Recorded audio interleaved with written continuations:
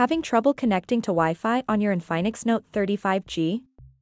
A Wi-Fi reset might just be the fix you need. In this quick video, we'll walk you through the steps to reset your Wi-Fi settings on your Infinix Note 35G. Let's jump right in. First, open the Settings app. You can find it by tapping on the gear icon on your home screen or apps tray.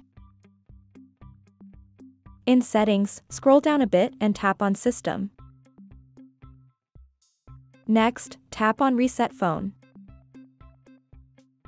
Now, you'll see a few reset options. Choose the one that says Reset Wi-Fi Settings.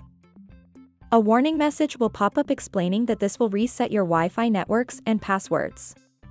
If you're sure you want to proceed, tap Reset to confirm. That's it.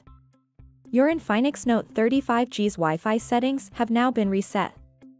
You'll need to reconnect to your Wi-Fi networks by entering their passwords again. Resetting your Wi-Fi settings can be a helpful troubleshooting step if you're facing connection issues or problems remembering passwords. Just remember, it will erase all your saved Wi-Fi information, so make sure you have your passwords handy before doing this. Thanks for watching.